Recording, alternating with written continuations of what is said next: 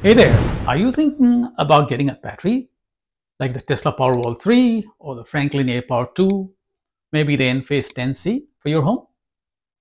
Before you pull that trigger, here are the top 5 regrets folks have about their battery purchases. I'll show you how to avoid all of them and save yourself a bunch of pain, money, and frustration. And don't forget to wait till the end. I'll reveal one issue which no one really talks about. Something that could slash your energy savings if you're not careful.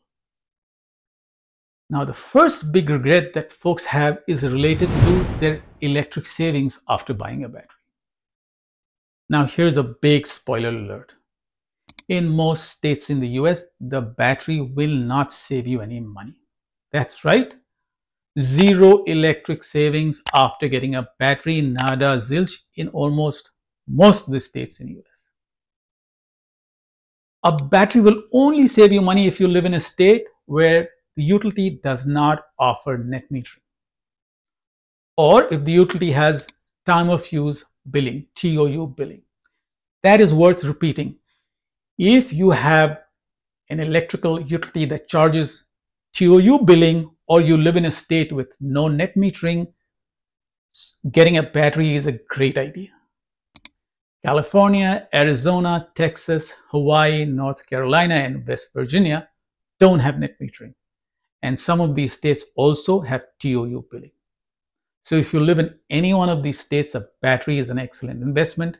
Your battery will save you a ton of money and will be your new BFF. So what about folks who live in other states?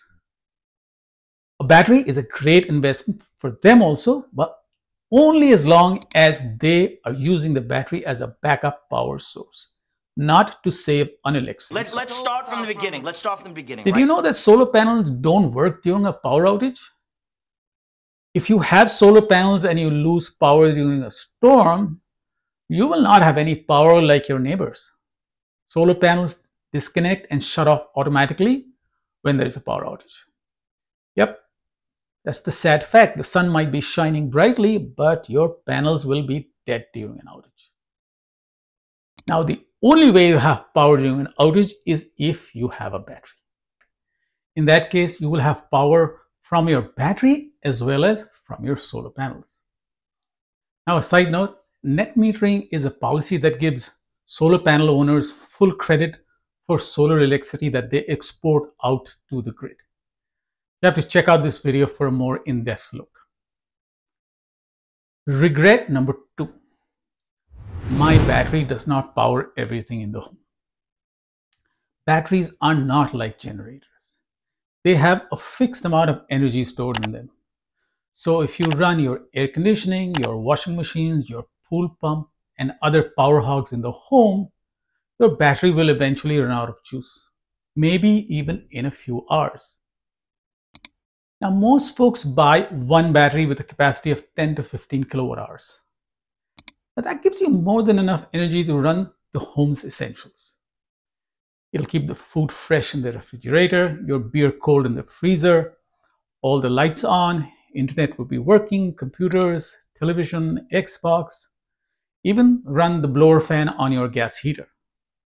Now, it is possible to power everything in your home with batteries, but you will need 3 or 4 of them. And batteries are expensive, 12 to 14 grand for each. So when you are doing a battery install, discuss your backup requirements in great detail with your solar salesman. If they don't know enough, walk away. You'll be most unhappy. Regret number 3 is not planning ahead for the install and ending up with an ugly install and a very angry spouse. A typical solar battery install will have a number of boxes that will need to be installed in your home, both outside and inside. Batteries have controllers, load sub-panels. The solar panels will have their own inverters, sub-panels. So that's a lot of boxes, disconnect switches, etc. You want to plan it so that you don't have an ugly sub-panel right next to your front door, or a battery that is under constant threat of annihilation from your teenager's car backing up into it.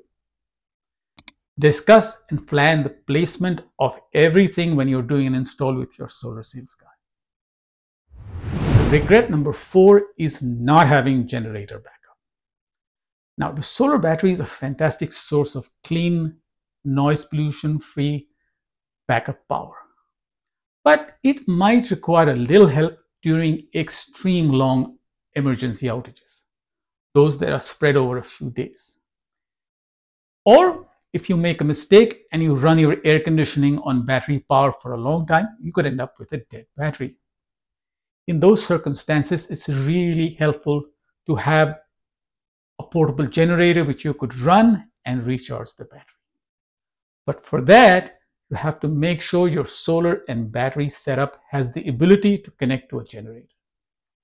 Now, as of the making of this video, most batteries offer that, but the Tesla Powerwall 3 does not. Regret number 4 is not having black start capability.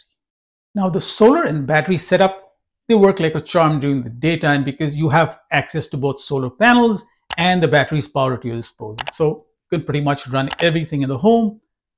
But once it gets dark or it's a stormy day, you might have to only rely on the battery. And that could sometimes lead to your battery charge dropping down to 0 and your battery dying maybe in the middle of the night. If that happens and your battery is equipped with black start capability, next morning when the sun comes up, the solar panels will be able to charge your battery and get it up and running again. And you'll be back in business. But a lot of batteries cannot be restarted after they go dead. They require a service technician to come and restart them. And best of luck with that in the middle of a weather emergency. So make sure you ask your solar guy if your battery has black start capability. The good news is most of the big battery manufacturers are offering it now. Regret number 5 is choosing a wrong install partner. Solar panels, storage, the package is complicated. You need to have a knowledgeable partner who has installed them before. Make sure you choose somebody with experience, ask them about their other installations.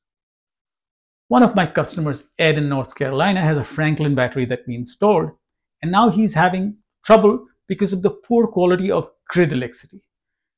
The electricity frequency shifts are beyond what his battery is supposed to handle, and he keeps getting a battery generator setup malfunction. Fortunately, since he worked with me, I was able to connect Ed to Franklin. Franklin has got outstanding service. They came to him, they worked out a solution. It was under warranty, no cost to Ed, and he's up and running and a happy camper today.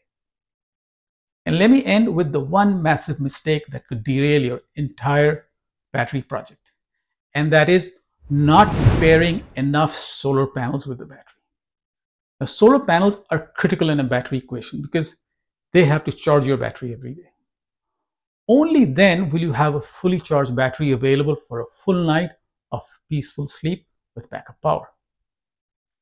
Now, your solar panels must produce enough solar electricity even in the winter months to not only power your home but also fully charge your battery.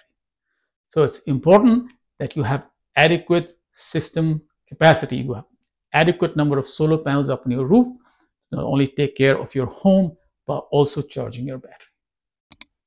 Reach out to me if you want a consultation or a free solar or battery quote.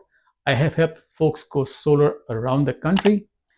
Thank you for watching. Please like and subscribe. Till the next time.